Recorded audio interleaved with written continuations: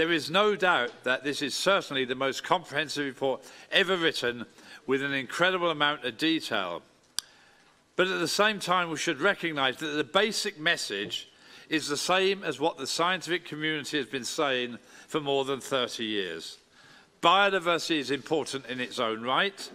Biodiversity is important for human well-being, and we humans are destroying it. So if you think of somebody having a really serious disease, which would be the symptoms which is most critical? Which of the analyses from the lab will be the most worrying? Actually, none on its own. All the analyses together compose a picture, and the whole picture, the whole consistent picture, the way they interact with others is the bad news or the good news.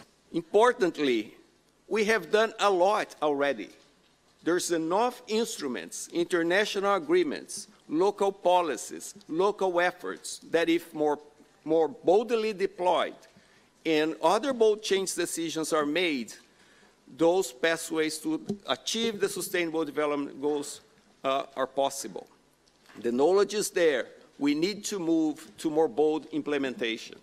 Really, what we would like at the end of this report is to really give the world a real message of hope. We don't want that people feel discouraged, that there is nothing that can be done, that we've lost the battle, because we have not lost the battle. And if given a chance, nature will reconquer its rights and will prevail. And so we really want everyone to feel that they can contribute, that they are part of the solution. And this is very much the main message that this report is bringing to the world. You know, and then there are lots of species, individual species and habitats that are suffering so significantly that they'll go to extinction. Extinction is permanent, right?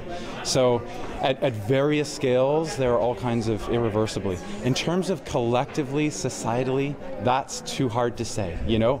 It seems quite clear that we're not there yet, that we still do have time, but we don't have time to dither around. It's time to get started.